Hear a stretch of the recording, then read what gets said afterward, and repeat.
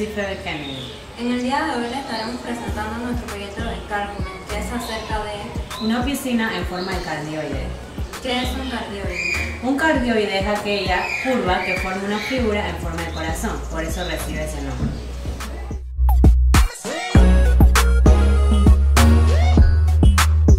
Planteamiento del problema. Un hombre compra una casa que posee un terreno cuyas longitudes son grandes. Al ver la longitud de este terreno, decide hacer una piscina en él, pero no lo quiere de una forma común y corriente. La quiere en forma de cardioide. Nos contrata como estudiantes de ingeniería para que le ayudemos con este trabajo, tomando en cuenta que la altura o profundidad de la piscina sería 2.5 metros. Los materiales que utilizaremos son los siguientes: una base de madera, cartón, cartulina, periódico, un cilindro de cartón, fieltro verde, pintura acrílica, pegamento blanco, goma fría y caliente y un gel.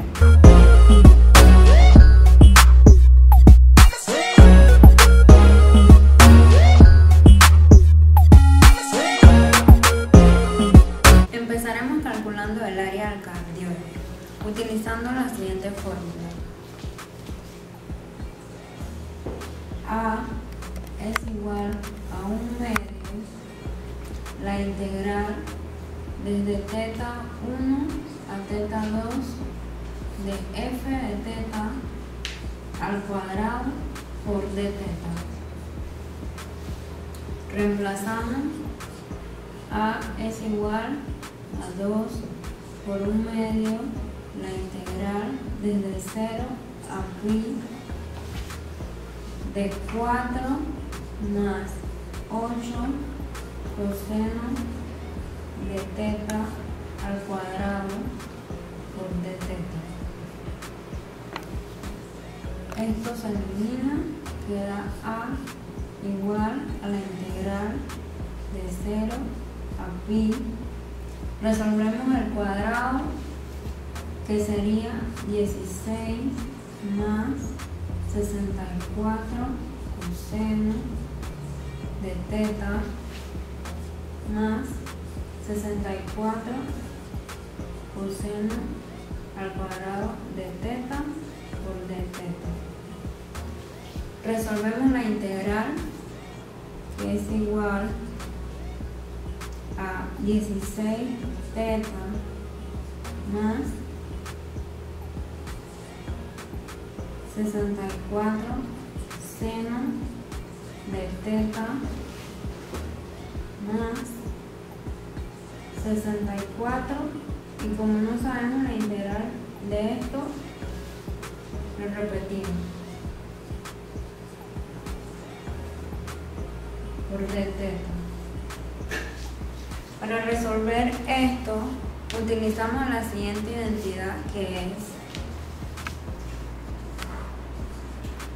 coseno cuadrado de teta es igual a 1 medio por 1 más coseno de doble ángulo.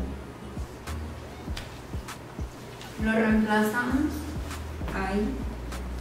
A es igual a 16 teta más 64 seno de teta más 64 la integral de 1 medio por 1 más coseno del doble ángulo de A es igual a 16 teta más 64 seno de teta más 64 la integral. Hacemos esta multiplicación que da 1 medio más 1 medio coseno de 2 teta por d teta. A es igual a 16 teta más 64 seno de teta más 64. Resolvemos la integral, que es 1 medio teta más 1 medio seno de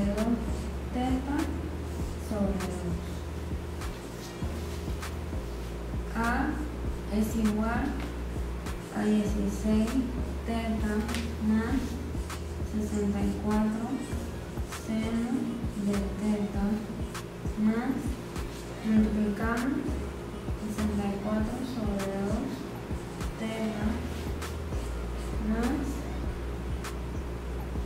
seno de 2 ángulos sobre 4, evaluado en 0 y pi. A es igual, evaluamos en 0, de 0 a pi, 16 pi más 64 seno de pi más, esto lo multiplicamos a 32 pi más seno de 2 pi sobre 4 menos, todo esto se vuelve 0.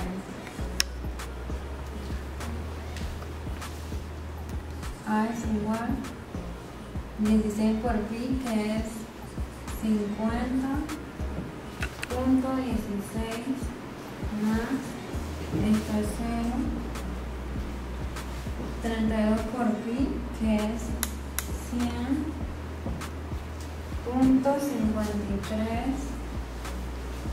y esto es 0. A es igual, sumamos, que da 150.79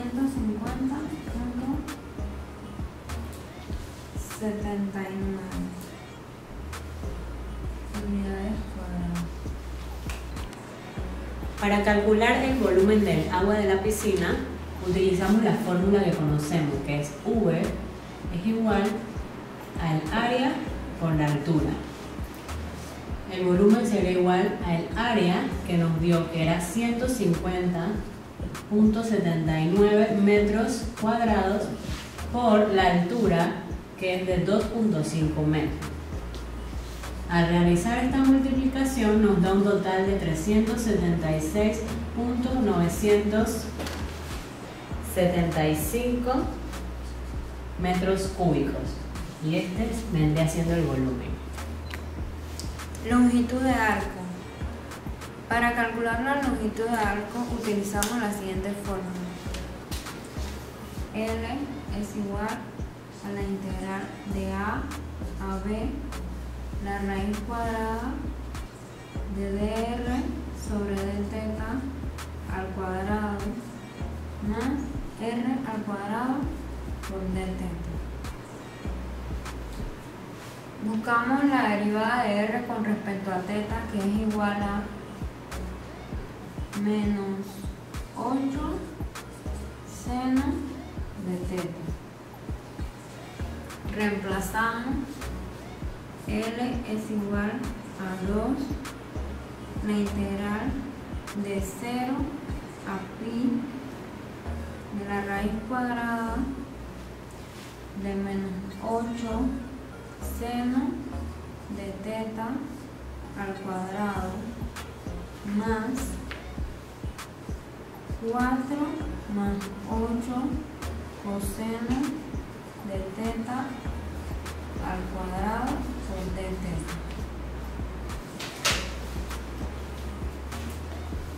La longitud es igual a 2, la integral de 0 a pi de la raíz cuadrada de 64 seno a la 2 de θ más, resolvemos el cuadrado, 16 más 64 coseno de θ más 64 coseno a la 2 de θ por dθ. La longitud es igual a 2, la integral de 0 a pi de la raíz cuadrada de 16 más 64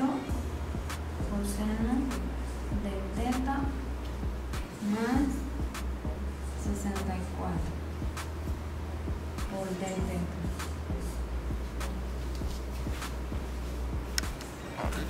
2. La integral de 0 a pi de la raíz de 80 más 64 coseno de teta por d teta. La longitud es igual a 2 la integral de 0 a pi de la raíz. Sacamos el factor común, que es 16, nos da 5 más 4 coseno de teta por d teta. La longitud es igual a 2 la integral de 0 a pi. Sacamos el 16 de la raíz, que es 4, por la raíz de 5 más 4 coseno de teta por d teta. La longitud es igual, multiplicamos 2 por 4, que da 8, a la integral de 0 a pi de la raíz de 5 más 4 coseno de teta por d teta. Nos quedó que la longitud es igual a 8, la integral evaluada de 0 a pi, raíz cuadrada de 5 más 4 coseno de teta por d teta, donde podemos ver que esta integral se resuelve por medio de por el método de integración por partes, que sabemos que es integral de u de b es igual a u por b menos la integral de b por du. Aquí tenemos que u sería igual a la raíz cuadrada de 5 más 4 coseno de teta y db igual a d teta, donde derivamos u y nos queda que du es igual a 1 medio por 5 más 4 coseno de teta elevada a la menos 1 medio por menos 4 seno de teta por d teta. Y al integrar db nos queda que b es igual a teta. Lo colocamos aquí de esta manera, nos queda que teta por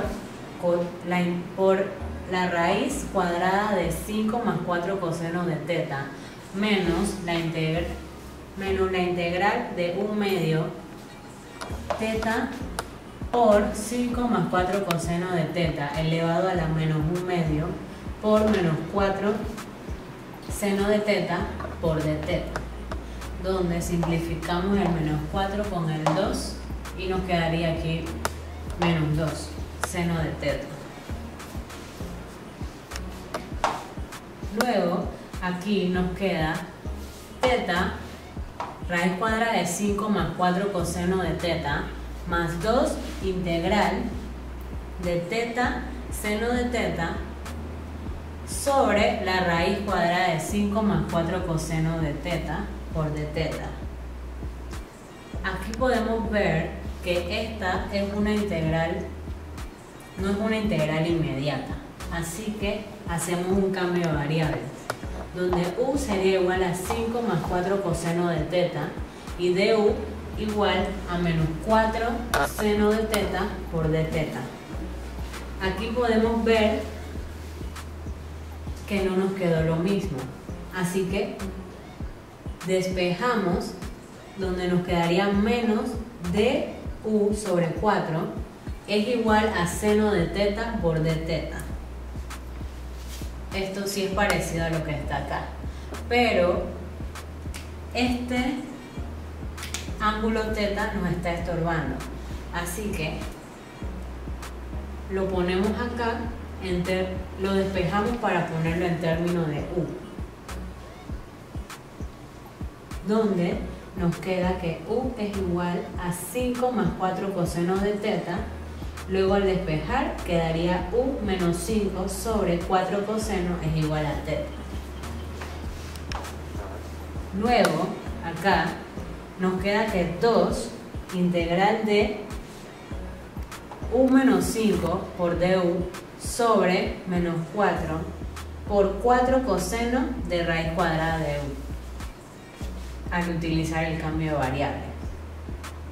Es igual a 2 la integral de u menos 5 sobre menos 16, que es la multiplicación de aquí, por coseno de la raíz cuadrada de u por du. Continuamos acá.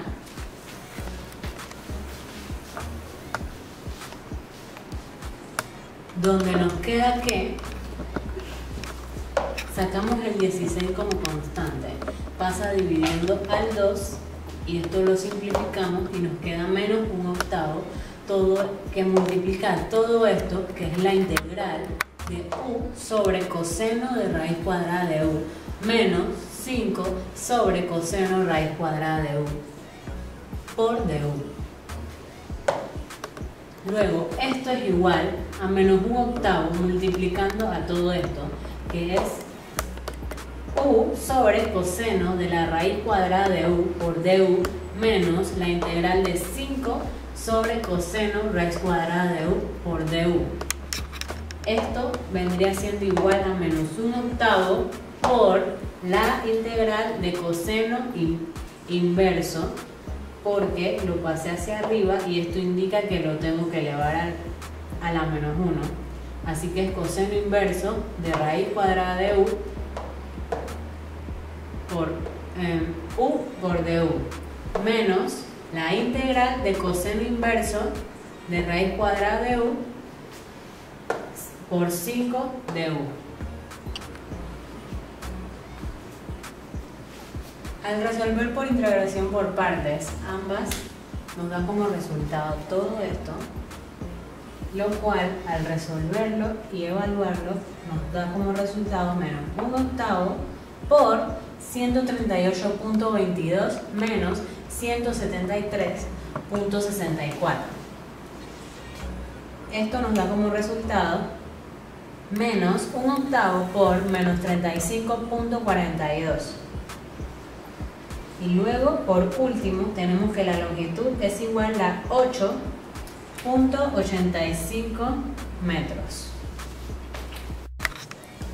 Para calcular el área del jacuzzi utilizamos la fórmula A es igual a la longitud por la altura.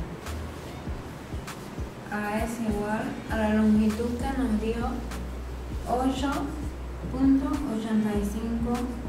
metros por la altura del jacuzzi, que es igual a 1.5 metros.